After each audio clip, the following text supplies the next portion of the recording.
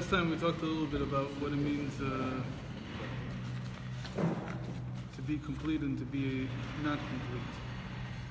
That the overriding feeling of the female,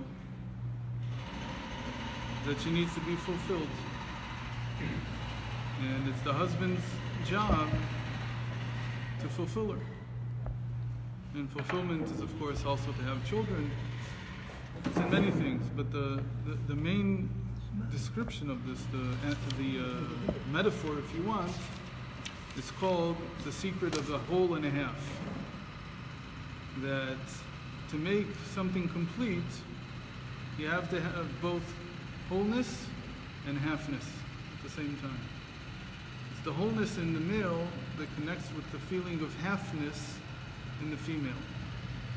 Well, what's the idea here? The idea comes from a long time ago, about 1,000 years ago, when the early Mekubalim, they were faced with this question of how do you describe Hashem?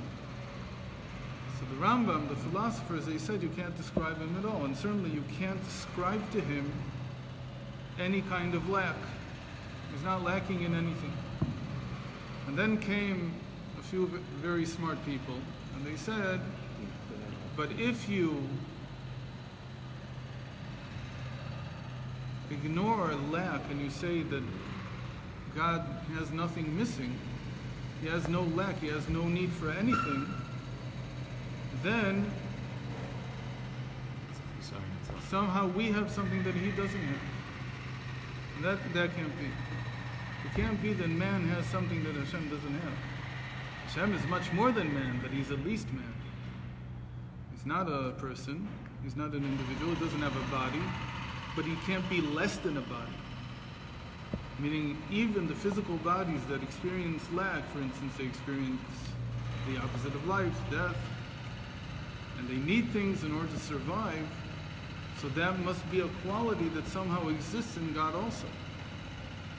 So they came up with this new equation that said that if you discount from Hashem lack, you've discounted his completeness. You've taken away from his being perfect. To be perfect is to also be able to experience lack in yourself or in others, and not to be completely destroyed by it. You have to be able to contain it. If you can't contain it, you're not perfect. You're missing something. I have something that you don't have. How can that be? So these two sides of the Eibishter, of being perfect, which includes being whole and having lack, they become the archetypes of male and female in the world. That the masculine represents and is supposed to strive to represent the whole side of Hashem. And the feminine represents and is supposed to strive to be, and it is, the incomplete side of Hashem, the part that experiences lack. Now today men are emasculated, so they're almost feminine. So it's very hard to find a man who can stand, who can even surmount his Yetzer Hara. What does it mean to surmount your Yetzer Hara? The first thing is that a person has composure. That he's in a situation that he brought himself into by choice, so he can control himself there. If he can't control himself, so he's a little child.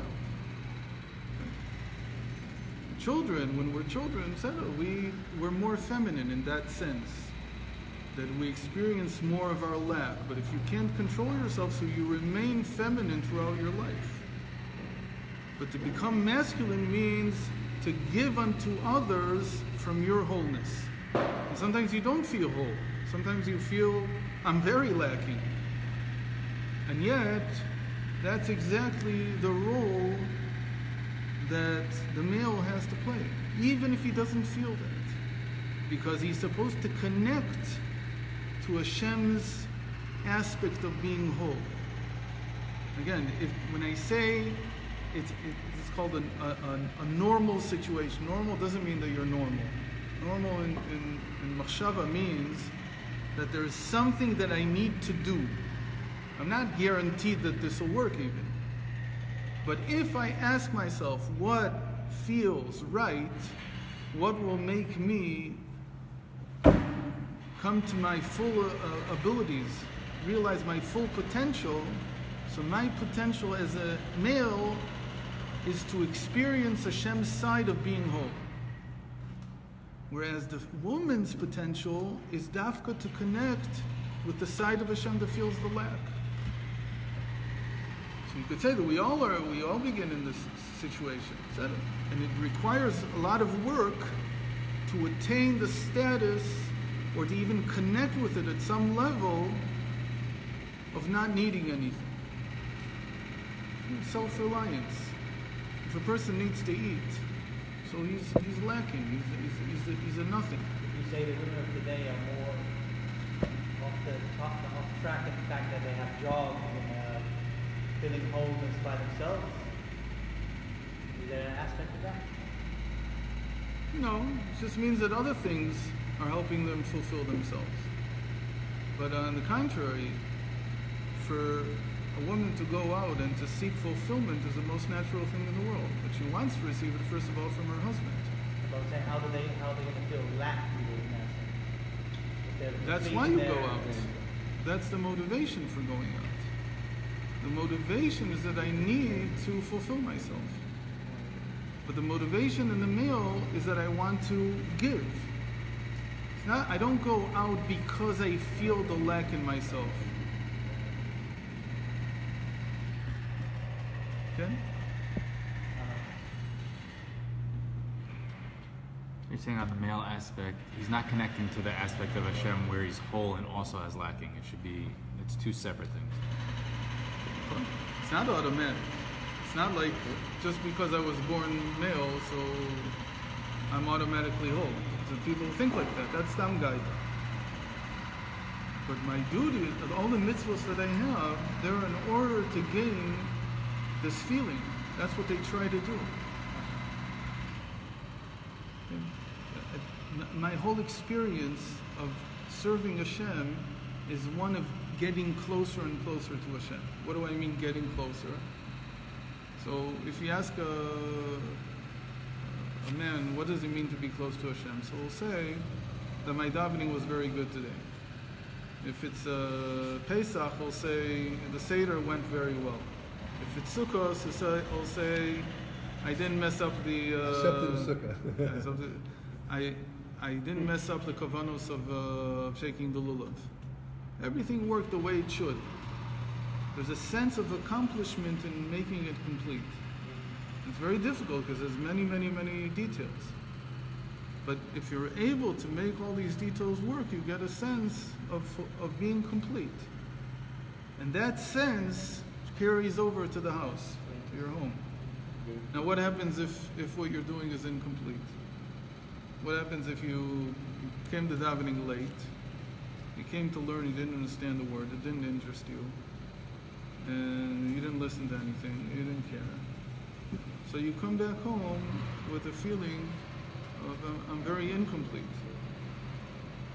So what do you do? How do you work with that? So you have to say it's true that this is my work. This is what I need to. This is what I'm working on. I'm not guaranteed to get there. But to my wife, I have to present the fact that I'm working as hard as I can. I have to show it. I have to be frank. I have to be honest. If it's not honest, then of course you can see straight through it. But if I'm working to attain that state, so it has a very good impression on the home. And there's a feeling that the home is stable.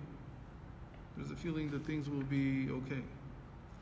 But if the feeling all the time is the husband comes home and the only thing he does is complain, he's complaining about everything. He's complaining about his wife. He's complaining about where he learns. He complains about where he works. He complains about his parents. He complains about this. He complains about that. That doesn't create the right atmosphere at home. Why am I complaining? Because I can't stand the fact that I'm not yet complete. I can't stand it. Said that you have to have anava, you have to have humility that I'm on the way. Some days I get closer, sometimes I don't get closer, but in the end it's not promised, but that's where I need to go. And as long as that's the overriding feeling, it has an impression on the home. That he is an oived, he's working. He's in the middle. And like the Tanya says, I'm in the middle of the process. But I'm in a process of not sitting in a street corner and not doing anything. I'm doing something. And if Hashem wants, I'll reach. But I, for my part, am doing all that I can. Okay, so how is this, may I ask you, Phil, that the men have obligation mitzvahs and the women are punished for don't have mitzvahs. How is that in the aspect of the woman trying to fulfill herself? Because it's the husband that fulfills her, not herself. She's not in the process of trying to fulfill herself. Something else is fulfilling her. So that's that maybe should have but that should have mitzvahs in general. Okay, because otherwise it would be something that she was doing. Instead, it's coming through her husband.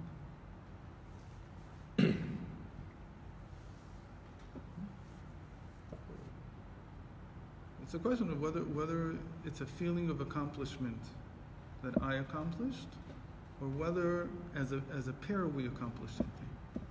It's like if she a woman trying to relate to God, she does a woman have in her nature an aspect to bond with Hashem, like you said, we're trying to do through her husband, yes. Only through her husband. She sees it as the home. The home is bonding with Hashem.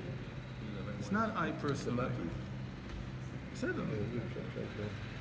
It's very important that when a woman feels that she's connected to Hashem, it's not at the personal level. It's not that there are no exceptions. There are always exceptions to the rule.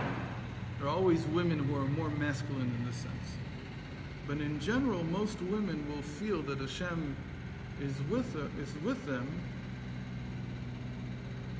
when the home feels like it's a home that's connected to Hashem. It's not her personally. It's not how many hours she spent learning. It's not how many hours she spent davening. That's why, in a certain sense, it's hard for men to, if you ask them, what would I prefer to do? To learn or to do dishes? So in an ideal situation, the wife also feels that it's better time spent for the man to learn. Maybe she wants him to learn in the kitchen, to be with her, so that she feels that what she's doing is doing something. But the feeling is more that together we're approaching wholeness, not separately. By the man, there's no such thing, but because of that, men tend not to share. They don't realize how much their wife depends on hearing from them what. It doesn't matter if she doesn't understand even what they learned. It's not important. It's the fact that I'm part of this. The feeling of sharing for most men is the hardest thing in the world. Because the wife wants to share something, she's not telling you what I went through today is the most important thing in the world. That's not what she's saying. It's not like learning. Learning is, in and of itself, the Torah is important. The value is in the content. But when she's sharing, she's saying we're together in this. So even if you do the part that has more content, let's call it, how do I become part of that? By sharing myself with you. And if you don't know how to listen to me, so we're not together. So it doesn't matter what she's talking about. She could be talking about something very serious. She could be talking about something not serious. But if you don't spend the time to listen, then you're not a unit, as far as she's concerned. The men don't see this. Because what do they see? I'm whole already. Everything that I do is avodas Hashem. I said, if everything that you do is avodas Hashem, you're really complete. Hashem listens to women. We know that the first woman, the first individual he really listened to, and from whom we learn how to daven, is a woman, Chana. So he listens. So if you're complete, if you're close to him, you should be able to listen as much as is needed. But understand that that's avodas Hashem. Because as far as your wife is concerned, that's how we become together. That's how we join forces, so that I'm not just taking care of the home for the sake of myself. I want to feel that this is for the sake of our home. You said that? So this is a smaller error. So in a sense, what he was testing before, so you can say that now women are more, have their masculine side more, at least the society, culture has developed more the masculine side, so that women feel the need to be self-fulfilled by themselves, not by this call. The men aren't men. men are so not doing they it. got to find another way The to men do are it. not doing what they're supposed to do. They have to find it somewhere else. They're going to get a job. Okay? Sometimes they have to get a job because they need the money. But if you're getting a job to build a career because you want to feel self-fulfillment, it's because in the end, the men are not men. They don't know how to It's our act fault like that women men. are so in this power. It's both. It's everybody's fault. But in the end, the tikkun is mostly dependent on what the man would do. So you become fulfilled in the ruchni, and therefore you got Right? it. So you look for it in some other place where I can feel a part of something. So again, so what can my question is, according to this, Again, it doesn't mean that women don't have a masculine side. When we say male and female, it should be more exact. You say the masculine side of Hashem, Right. the feminine side of Hashem. Every individual has a certain makeup that's part of this and part of right? But that. he's saying that women should have the more feminine side. More, of course, it should be predominant. Normally, most women are more feminine. Right, but nowadays that we see this tofah that happens, where the women have the need to go out and to work and to feel fulfilled by themselves, rather than home. Society also, but that's important. It's something already it's inside the cup of the woman also. So how can we as men, you say it's our fault because we're not doing our part. So what exactly is it that we have to do in order to make the woman feel, to develop and to have this feminine side more be the one that comes out? Okay. So first of all, we need to know what we're aiming for. What the male needs to aim for, the masculine side of reality needs to aim for, is for there to be a feeling that everything is complete. It's perfect. It's whole. That's the feeling that I'm supposed to, the masculine side is supposed to bring into the world. So how do we achieve that? So now we have this pasuk. Let's see it now. It's the second paragraph in the note on the first page. שלוש מדרגות של קרבה ישנן בין איש לאישה. So the three levels of being together, of nearness between a man and a woman. כמרומז בשלוש פעמים זאת. When Adam first meets Chava, what does he say? זאת הפעם עצם מעצמי ובשר מבשרי. This time it's bone from my bone and flesh from my flesh. לזאת יקרא אישה. This will be called a woman. כי מאיש לוקחה זאת. Because this was taken from man. He doesn't call her woman 3 times. He calls her this, zot. So we know there's the Sfarim, all the Sfarim of Reb Zusha, they're all called zot something. The most famous one is Zot Zikaron. Reb Zusha wrote 3 books. They're all related to the word zot. Why? Because zot in the Tanakh means malchus. That's what it refers to. Zot HaTorah she'osa Moshe lifnei bnei Yisrael. So people point at the Sefer Torah, the malchus of the Torah, the way that it appears in the world, the flesh of it. So in the same way, here he's referring to the feminine aspect in his wife. He calls her a woman. He says, "Lazot yikarei isha." I'm going to call this isha. But what's going to be called a woman? The aspect of femininity in me, meaning in what came out of me now. Now the feminine came out of me, the malchus came out of me, and now it's become its own separate being. And I refer to, but why 3 times zot? So he says each one of these refers to a different level of connection to my own malchus, to my own femininity, meaning my femininity is now my wife. I have to find my being feminine in my wife, not in myself anymore.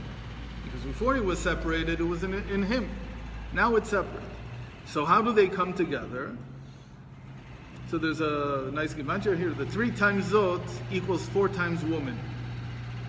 Arba pamim isha. Who had 4 wives?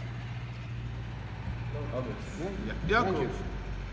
So Yaakov had there's a very interesting thing, that to have 3 levels of connection You can't do it with 3 different women, you need 4. So the chap. 1 1/3. What? Each has a 1 1/3. Spare, yeah, spare. So apparently, so it's not exactly a spare, but apparently it is. Koila. And it is some kind of connection with each one of them separately, but it cycles through them. And so that what? Talking about the dollars a month, Seder, that's also. But Yaakov just by himself had all 4. Okay? It's true that when you say Gimel and Dalet, so we talk about the Imalus in general.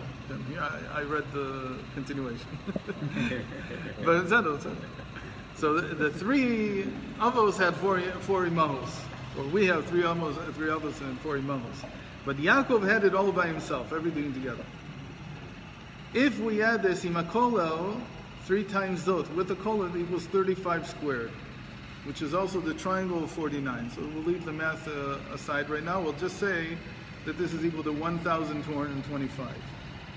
And the midpoint of 1,225 is 613. What does it mean, the midpoint? If I have 5 coins and ask what's the midpoint of 5 coins, it's the 3rd one. So if I have 1,225 coins, the middle one will be the 613th from each direction. Odd number. So what it's saying is that if you're able to find all the levels of connection with your wife, all 3 levels, then we only have 1 wife. So if you can find all 3 levels, and that's what happens today, that's why it's so complex today, because you have to know where you are, where you're holding. Because the connection shifts all the time. So by Yaakov it was easier because Rachel and Leah, it was pretty clear what it was. And then Bilhah and Zilpah, they sort of cycle through the whole process. But for us, it's like every day I have to think, who am I finding here? They say when a person gets married, he marries 3 different women, right? When Okay. she's regular, when she's Nida, Who when is she's bringing pregnant. out in himself 3 different people. 3 Avos. Okay? There's 3 of me inside that all of them have to connect to my wife. Certainly, it's easier to stay in one place at the same time and not to move around too much. So normally, as time goes by, after 5-10 years of marriage, people get stuck in one of these relationships. They get stuck. It's very hard to move. I had somebody come to me last night, and he's been married 22 years. And from the 2nd year of marriage, he's been stuck in the worst marriage in the world. Why can't he move? Because things tend to solidify. People get used to each other acting in a certain way and they can't move. But even if you just tell the person, even if you just know that, look, I change over time. You can't always be happy, you can't always be perfect, it can't always be a garden of roses. But there's always an ability to change, there's always an ability to shift.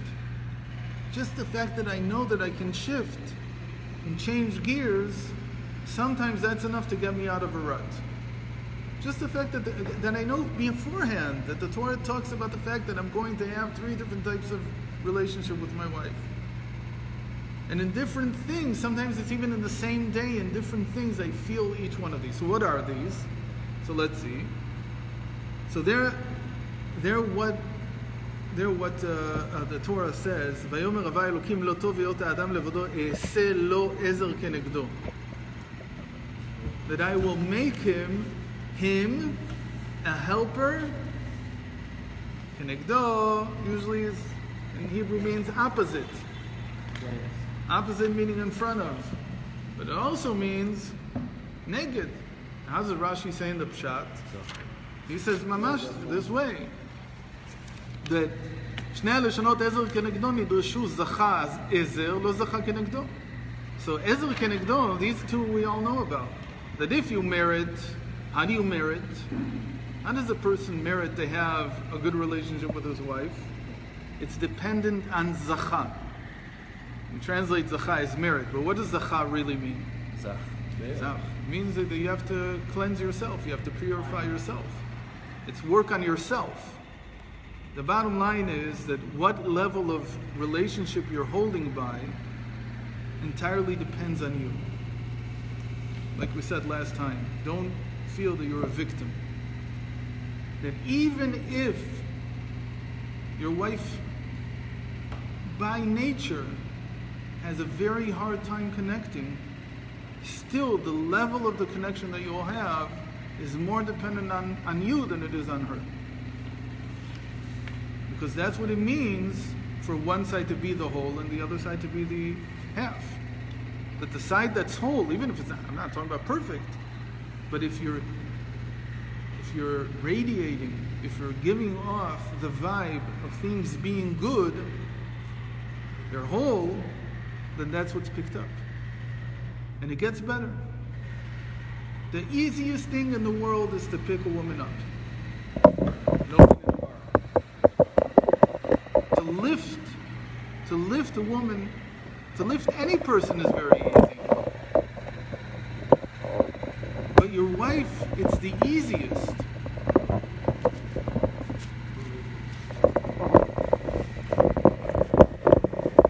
I have a little bit more experience with this tripod.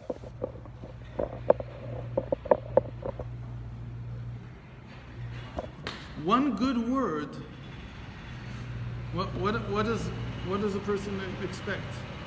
When do you have to work hard to lift somebody up? When is it a hard task? When you don't have strength. When you don't have any strength. You what? You don't have any what? When you yourself are upset. And the situations that really define a marriage are not when everything's going okay for me and my wife's having a hard time and then I say a few good words. That goes without saying. The difficulty is when we're both having a hard time. Let's say we had an argument. So who has to make up? Always. Who's the first one who has to say, I'm sorry? Because you're whole. What does it mean to be whole? We have an ongoing argument with Hashem of how will the redemption come? Will the redemption come because we do tshuva, or whether he has to do tshuva? Who needs to do tshuva? He says, return to me, I'll return to you. We say that you return our... That's what he says. Yeah, right. And we say, if you return to us, we'll return to you. So who has the cards? That's what we say. We're the feminine, he's the computer. Okay. Relative to him, we're the feminine.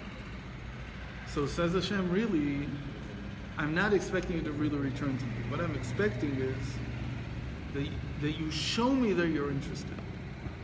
Just show me something. I don't expect you to come back. Just show me something. What does show me something mean? It could be the smallest thing in the world. Hashem, I haven't given up.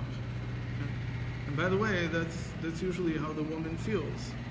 I haven't given up. I want to be reconciled. I want to make up. But I can't bring myself to make the first act. I can't say the first thing because I'm lacking. So who has to have the responsibility of doing something after the argument? So if I don't know where to take the strength from, because I feel that in some way this is going to reflect badly on me. My wife is going to think I'm a pushover, a bigger, and that I'm easy to fool or whatever. It's simply not true. I have to remember what role I'm playing. If I can remember what role I'm playing, that tomorrow morning, where am I going to go? I'm going to go to shul. I'm going to daven. Tomorrow morning, I'm going to go learn. I'm connected all the time to the infinite. I do a good job at it. Not such a good job at it, but in the end, I'm connected to the infinite. I have mitzvahs that connect me to the infinite. That's what we learn in Tanya. What is a mitzvah about? It's being one with Hashem, being one with the unlimited nature of Hashem. Where do the mitzvahs come from? They come from the Sovev. Moreover, in this very act that I'm now with my wife in this home, I'm performing a mitzvah. Which mitzvah am I performing? The first mitzvah in the Torah. Is she performing a mitzvah? Not sure. Mitzvahs give a person strength. That's what they're meant to do. So I am always connected to a higher place. So that's why Hashem gave me the responsibility to make the first step.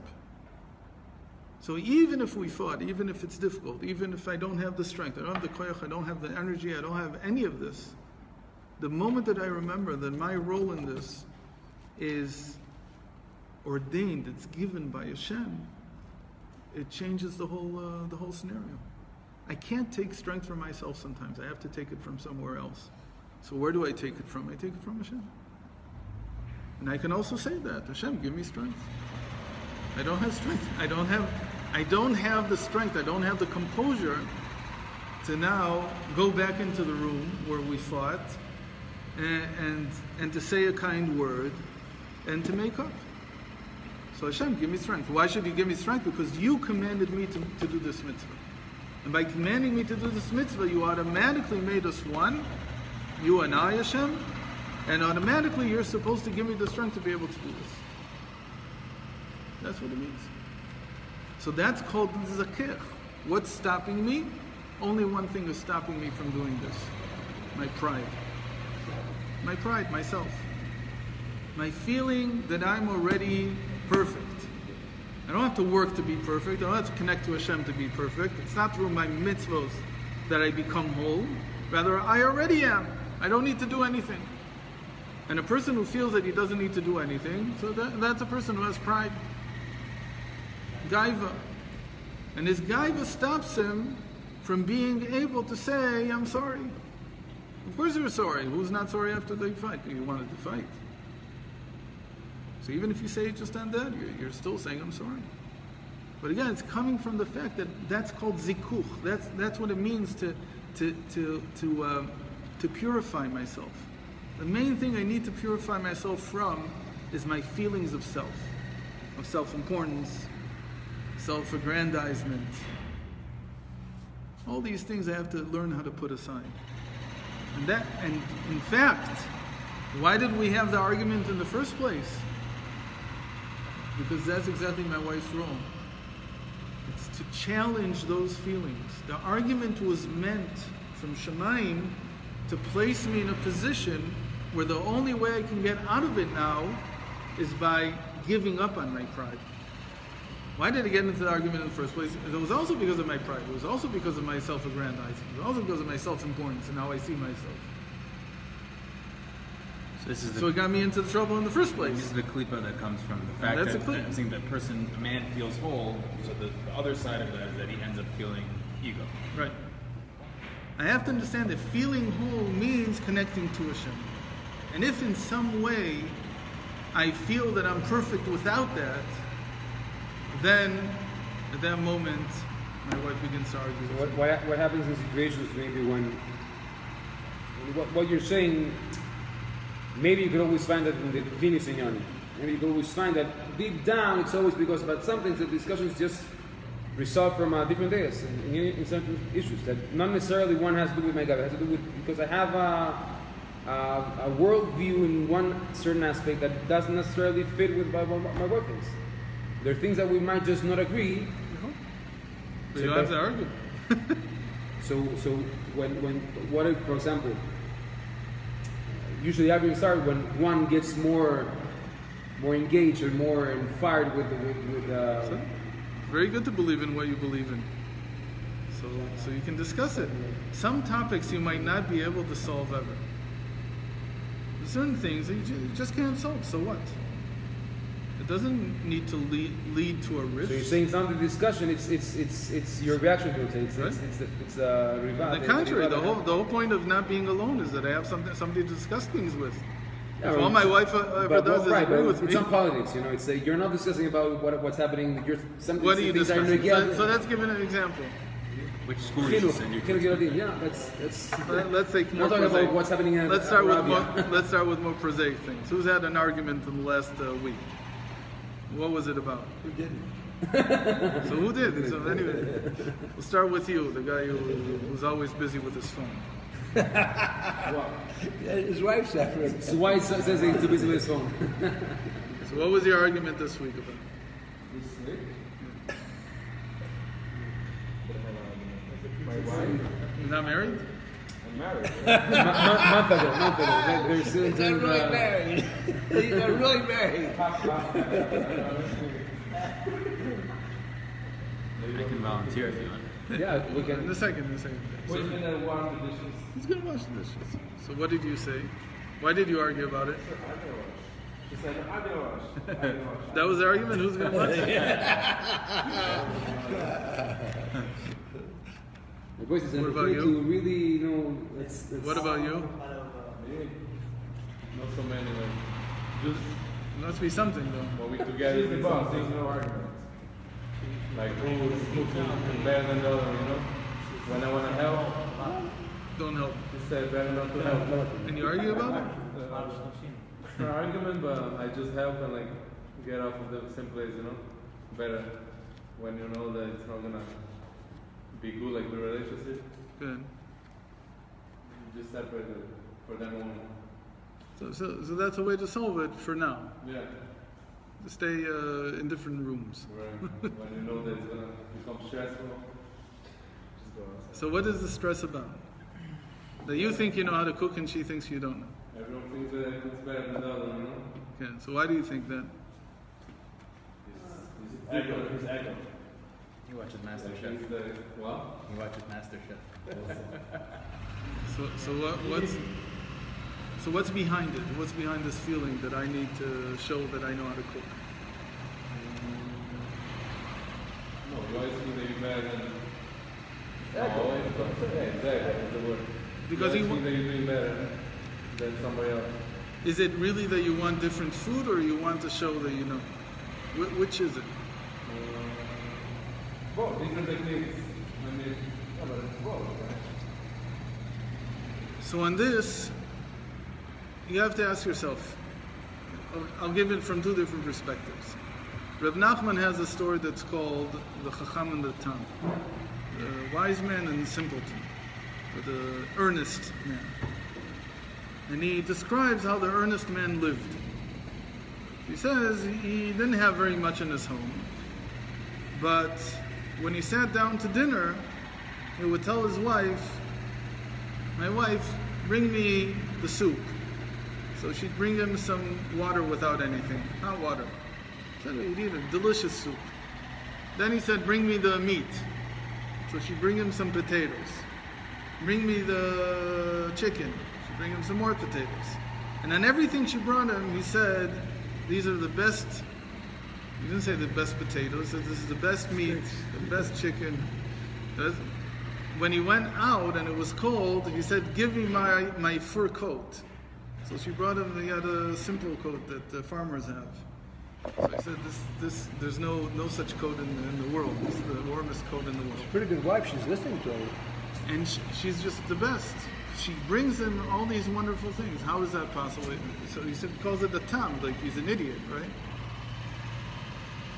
What did the Alter Rebbe say about his time in Mezrich? He said one of the things that happened in Mezrich was that he lost his sense of taste. He didn't have a sense of tasting. So what do you think? Mezrich, they gave people pilpel, like hot peppers that were so hot that they burnt their taste buds. What do you mean he lost it? He lost it because he was interested in something else. So when he saw food, there's a lot of Maimurim on this. To'ameh chaim zachu. They all start with dudu matril. To'ameh chaim zachu, which is about the taste, which can be either taste, physical taste, or it can be like tam in Hebrew also means reason. So he says, when I look at food, food is to awaken in me the reason. He brings it in Tanya. He says that Rabbi Zera, I think, I don't remember who it was now, maybe it was Rava, maybe Rabbi Zera, he couldn't answer a kasha that was given him in the Beis Medrash until he ate the fat of an ox. Yeah, it's some kind of really, really good piece of sado that he had to eat. And then he came back the next day and he had a pshat for the kasha. What's going on? What the fat made him smarter. He says, no, the only reason I eat is because if I know how to use the food the right way, it awakens in me a higher reason. Okay, so you and I are not Rabbi Zera or whoever was Rava, but we have something else that we do every day. What's the ikr? Why is my wife? Why does she want to cook? Why does she want to bring me food in the first place? What's the reason behind it? I have to look at the reason in everything. What is she doing by doing this? Like we said, this is how she's becoming a partner. This is how we're together. She's providing me with the sustenance. She's connecting to me this way. So if I take that away, it doesn't matter how good the food will come out if I do it better. Because it's not about the taste, the physical taste of the food. What is it about? I have to use my mind. I have to reason all the time. I have to understand that behind every act there is a reason. The reason that she's not saying, because you can't even say it, is that this is how I connect to you. Better to be honest or thankful? Like, What? if she About do the something food, if for it's you, not so yeah. good. It's better like to say it was amazing even though it wasn't? Just to Because what's amazing? What are you praising? No, there's like both ways. So You which want to one? be thankful. So it depends on what you're praising. What if it was amazing? No, if you really like You it. ate it, and it was so-so. Don't hate it, but It wasn't so great. It wasn't so good. The food wasn't so good. Have to lie, have So to what say are you praising? The reason What do we praise? The idea. We always the intention. praise the reason behind it, what you wanted to achieve. It's a big deal also with children. The child comes to you with a drawing, and he says to you, "Look, Tati, say something." So what do you say? It's beautiful. It's the most beautiful thing I've ever seen. What are you, an art critic? You understand something about art? What are you talking about? You would know if this child can grow to be Van Gogh. You don't know. You have no idea. You don't know anything. What are you talking about? You're giving empty praise. That's empty because you don't understand. What should you praise? The act. You spend time doing this. We say it in Chabad, there's a saying in Hebrew, "Anachnu kablanim shel ma'asim lo shel totzaot." We are contractors of actions, not of results. Don't fall into the Western mindset which says everything is measured by the result. It's simply not true.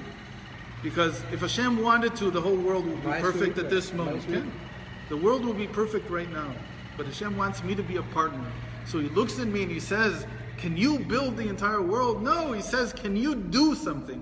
Can you show me that you're interested in this?" It's better to say thank you though. Sorry? It's better like not to be honest, to be thankful. You are honest.